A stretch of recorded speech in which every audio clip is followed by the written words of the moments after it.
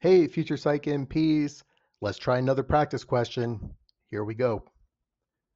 Billy implies that things will always be bad for him, at all times and in all situations.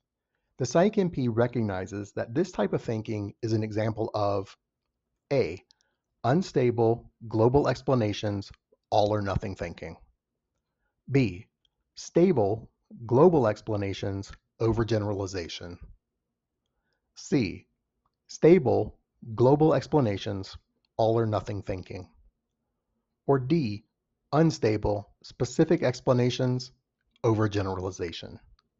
Pause the video if you need additional time to review the question and choices. Now the answer. It's B. Stable, global explanations, and overgeneralizations. What are your thoughts on this? How do we define each of these terms? Give your thoughts in the discussion area. And if the video was helpful, please like the video. And of course, make sure to follow the account so you don't miss any future PsychnP practice questions for the board certification exam. Good luck.